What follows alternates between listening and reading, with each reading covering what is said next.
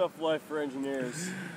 We gotta do a lot of shit that most normal people wouldn't have to do. Such as?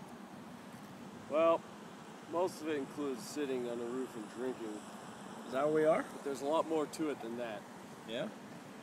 We gotta figure out ways to be there without actually being there. Well. And we have to find a way to confuse our bosses to make them think that we are not, that we are there, but we're actually not. Plus, like, school is pretty bad. I mean, if you don't steal shit, which we do, so we got those covered. Honest Abe is what they call me. We don't steal that much. We don't steal enough. That's true. We don't steal goods, we just steal... We steal things that should be given to us anyway. We steal steals. Test answers, for example. Test answers. Excel sheets with grades. I mean, we don't really need to, but that'd be sweet. Summer is sweet.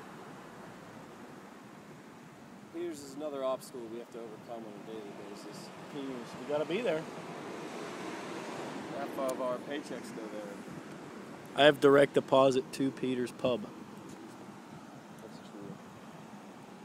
You should be able to set something like that up. Guys, just take my paycheck.